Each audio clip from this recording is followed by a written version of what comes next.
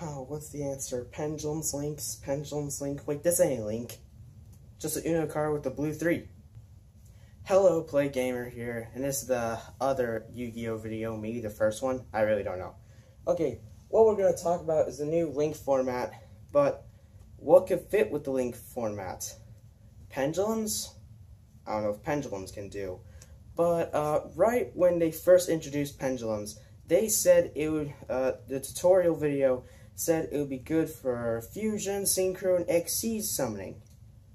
And those are all extract monsters, so I'm wondering what if it could go good with links. If it could go good with links at all. If it's good for all extract monsters, it could be good for link. There are some people right now going to switch to pendulums because pendulums do summon faster monsters and just summon link monsters, so you can summon a bunch of extract monsters. But I'd rather just pendulum summon just monsters, no extra decks. Just like pendulum summon a bunch of monsters with higher attack points and just tag them for game. Instead of just trying to summon the monster that you just want to play, which is just a waste of time. So, I don't know if I should do pendulums. Like, I've got 4 pendulum monsters right here that are really, really known. Well known, I guess. Like, for example, there's Odd Eyes Pendulum Dragon, Stargazer Magician, Time Gazer Magician. I don't know if this is going to be well known, but Foreign Pal Coin Dragon. And I'm thinking I'm going to switch the pendulums as well, because they do go good with summoning extract monsters. But I don't know if I want to switch to Dinosaurs, which is the OP powerful deck with no extract monsters, which would still be a good deck, I guess. But what other decks can go good?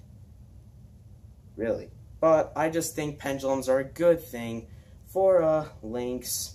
But the extra deck is meant to be for other monsters. And I do not know why they put link summoning in there. But I don't know if people are going to be now doing not pendulum decks, link monster decks. Like, there's one deck I'm very interested in. It's these Link Dragons deck. Like, I saw episode 10 of Japanese.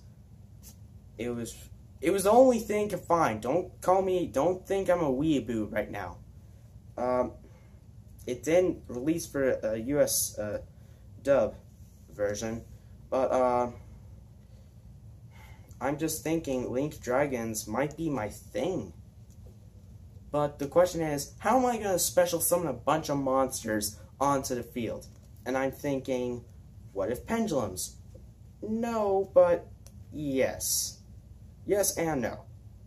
We all really don't know.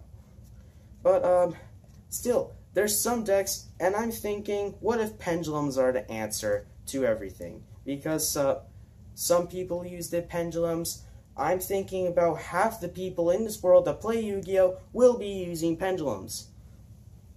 But there's still lots of decks that don't need extra decks that are still good and powerful.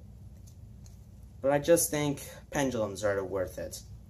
Because with this pendulum deck fits with extra deck monsters. So, if you're using a pendulum deck with no extra monsters, that's actually a pretty good idea if you have no extra monsters. But if you're using extra monsters, it could be difficult for you for something you want to summon. But no, you have to summon something that actually will help you win. Or just summon a bunch of monsters, like I said, attack for game. But that's what I really want to talk about for this first Yu-Gi-Oh video. Maybe first Yu-Gi-Oh video.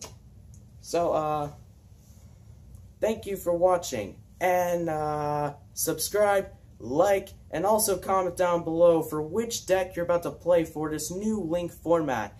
And it's about to be August, so the link format should be coming up. So now, thank you for watching, and I'll see you in the next Yu-Gi-Oh video. Bye bye gamers and duelists.